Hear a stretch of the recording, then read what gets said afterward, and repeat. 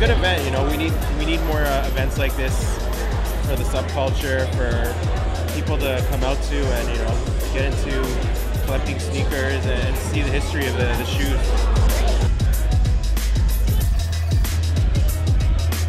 I feel like, yeah, a lot of people are, you know, they're up here rather than drinking.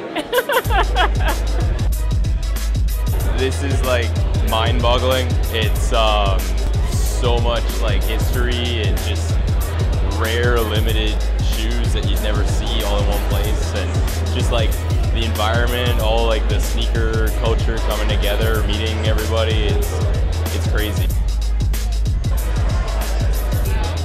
The Jordan 2000. This is when he came back from retirement, and I actually bought these shoes. They were $299 when they came out. And they came with this briefcase, but I had the all black ones.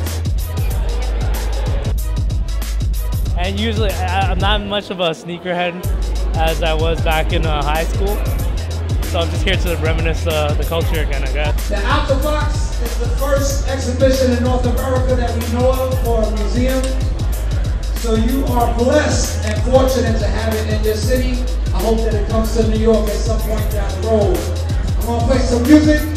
You may know something, you may not. All I ask is that you have an open mind, and if you like it, smile. If it moves you, dance. Pardon? Do you love sneakers? I do love sneakers. I thought you said, do you love speakers? Oh. Yeah.